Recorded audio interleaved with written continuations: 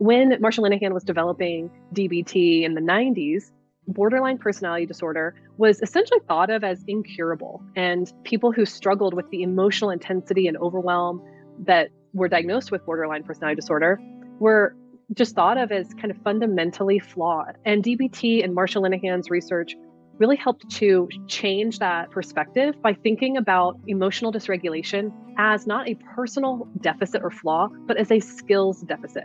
So rather than being personally insufficient, the skills are learnable. The lack of skills that are creating emotional dysregulation or patterns of chaos in people's lives are things that are totally learnable.